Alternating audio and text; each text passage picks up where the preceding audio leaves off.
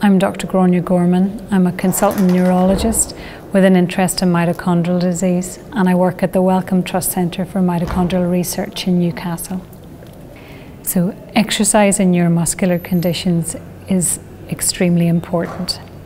For people who don't have a neuromuscular condition, we know that exercise is extremely beneficial to the health of your heart, your lung and your muscles. When you've got a neuromuscular condition, there's always that fear or concern that perhaps it could be detrimental to exercise. Our experience would suggest that's not the case. We would suggest that exercise, be it either endurance training, which is things like cycling, swimming, running, or even just standing from sitting, are extremely beneficial. Or resistance training, which is using weights, can actually help remodel your muscles and strengthen your muscles.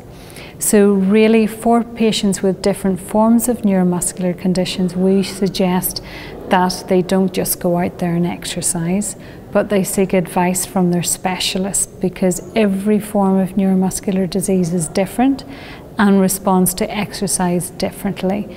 So the whole emphasis is on getting the benefit of exercise while keeping you safe.